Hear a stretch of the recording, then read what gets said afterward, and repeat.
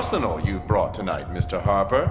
You haven't seen the half of it, Luther! Oh, I wasn't talking about the weaponry. I myself never go armed.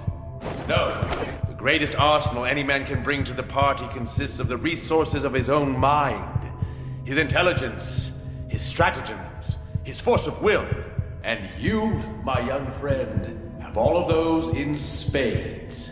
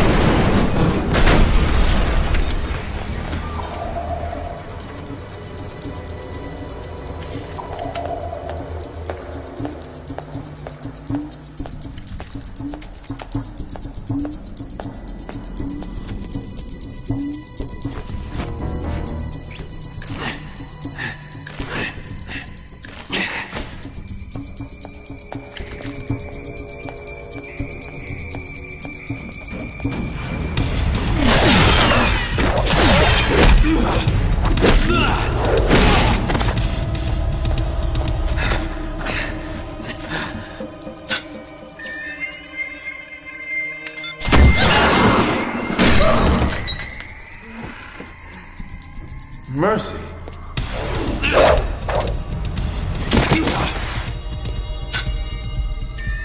That's detonation cord, Luther.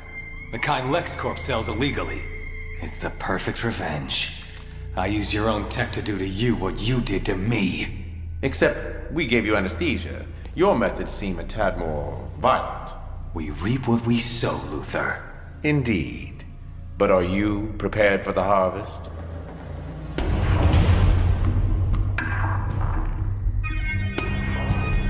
Vengeance is a sucker's game, son. And yours can only be achieved at the cost of your own life. You think I won't pay that cost? Honestly, I have no idea. But I might just be dying to find out. You want we should take him out now, Mr. Luthor? No, Otis. I'm content to wait patiently for young Mr. Harper's decision. Don't mock me, Luther! To get my revenge, I'd run any risk. I don't believe in risk. I believe in preparation. You see, ever since you vacated that cozy little freezer unit we provided for you in Tibet, I've expected this confrontation. So I came prepared.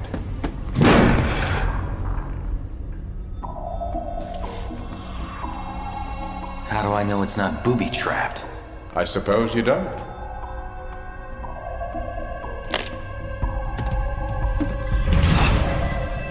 What is it you really want, son? Revenge or satisfaction?